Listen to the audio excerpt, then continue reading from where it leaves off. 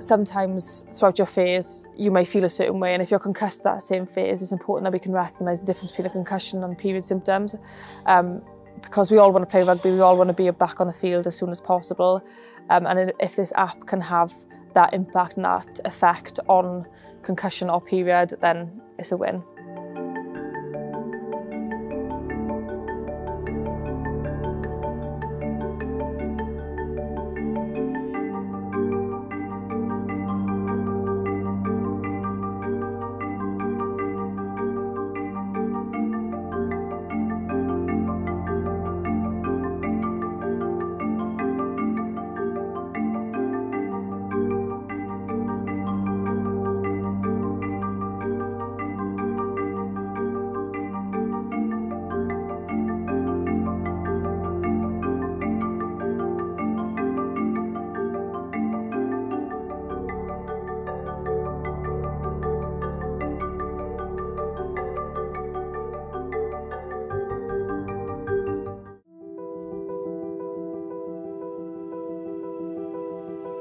India, per se has the highest number of fatalities at 150,000 deaths a year. And I'm not new to the issue because my family has also suffered quite directly because of the issue.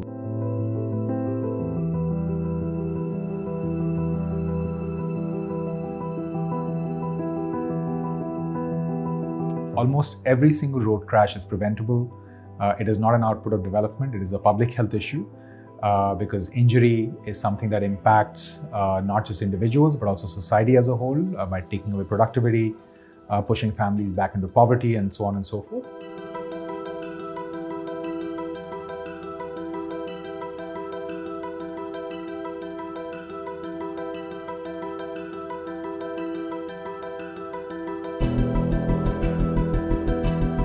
SaveLIFE Foundation is best known for getting India its first ever Good Samaritan law. You see, traditionally, after a crash would occur, people would be hesitant to help an injured person on the road out of fear of getting involved in a legal hassle, a procedural hassle, sometimes, in some cases, even being implicated for that particular crash. Our work around the Good Samaritan law was focused on creating a conducive environment for people to come forward and assist the injured person. And by assistance, I mean something as simple as making a phone call for help, which earlier people were afraid to do.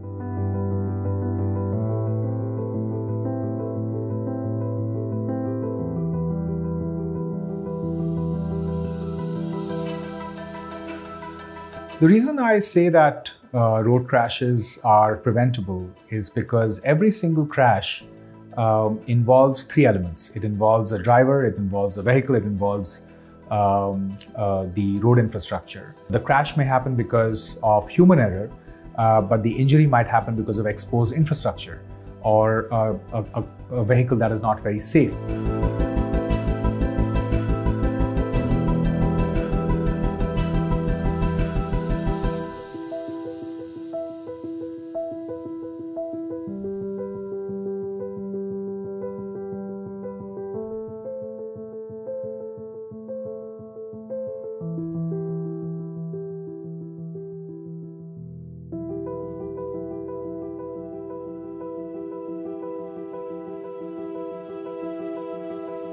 People who are injured in road crashes, the law provides for creation of schemes to provide them immediate medical care.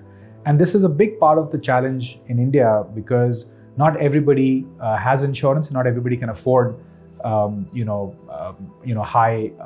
trauma care.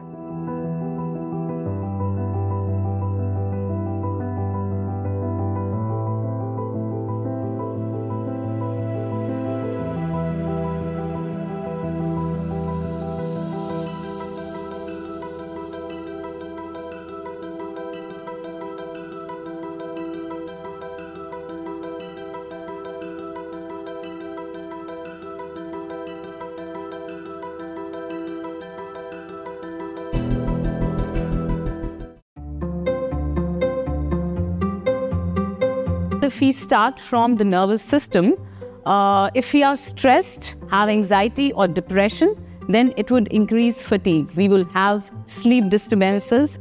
And in the longer course, these can even lead to debilitating diseases like Parkinson's and Alzheimer's. So just starting from the smallest steps, it leads to release of excessive stress hormone, which is called as cortisol. And cortisol is the primary stress hormone in our body, which has effects on each of the organs, starting from the nervous system to our cardiovascular system and digestive system.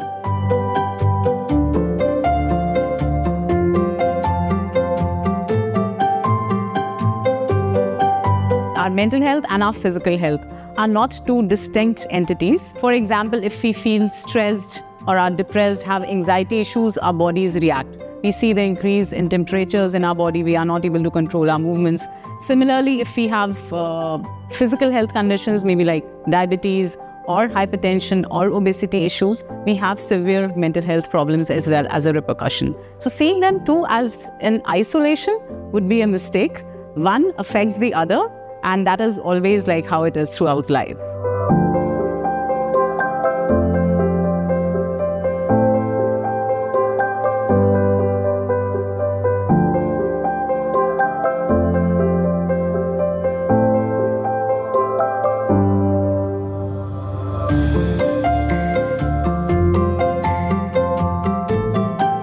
In our body, we have the cells which are called as the lymphocytes, which I would say are the defense mechanism of our body. And if we consider our immune system as an army which is protecting us from the invaders, that is bacteria and viruses, and if that gets weakened because of the mental health issues, then we are susceptible to most of the common cold infections.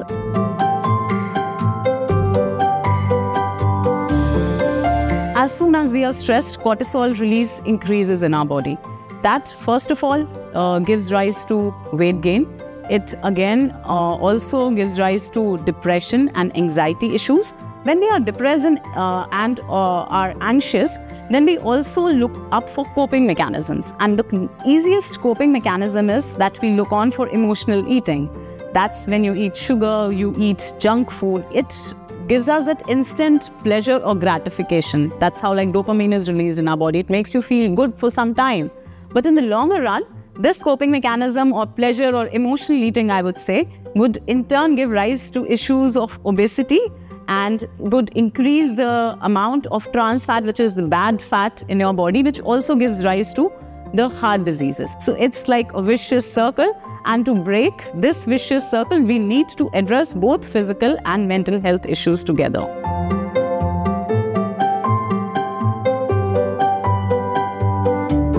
I think workplaces are the foremost setting when a person grows into adult age. That is where like the place mental health should be nurtured.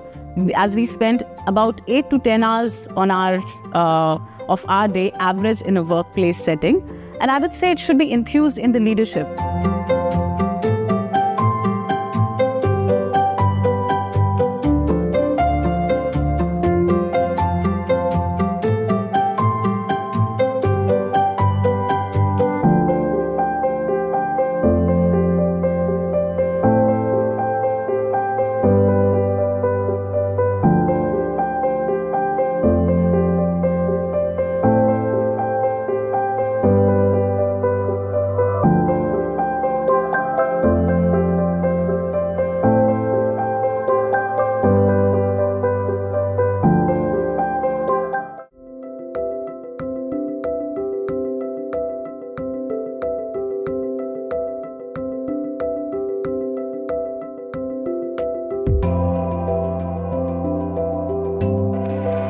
Our country has been a champion of conservation over the past 30 years. This year we are celebrating the 20th anniversary of Kwitizina.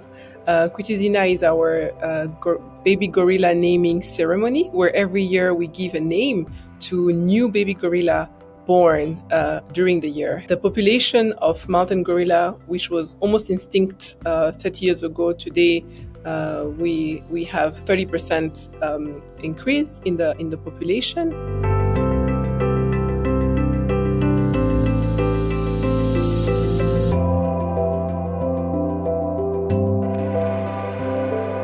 Our ticket price to visit the gorilla is currently at $1,500. It's not a low price, but there's a reason why we put it at that price. We put it at that price because first we want to guarantee an experience. We also reinvest the revenues from the national park to sustain the gorillas, and also we reinvest 10% of the revenues of the park in the communities surrounding the national park, which means building schools, building hospitals, building roads, and so on and so forth. We injected about $10 million in the communities, and that has proven to be life-changing for the people living around. A couple of years ago, a lot of the people who are now rangers were poachers. They would actually kill the gorillas to sell to whoever wants pieces of their bodies. But today, the former poachers are now rangers. It's about earning a living. It's about dignity. It's about seeing changes.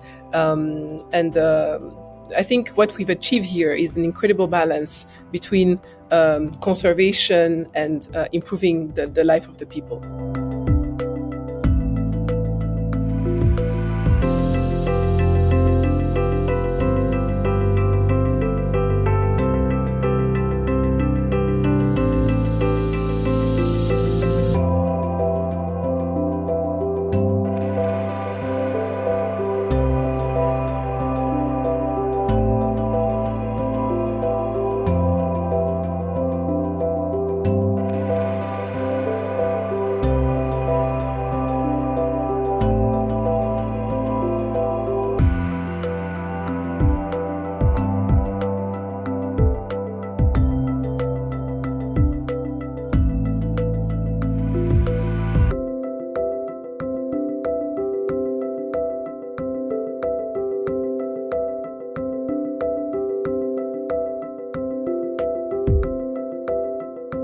When we did the rewilding of the National Kagera Park, where we have the Big Five, we were supported by South Africa.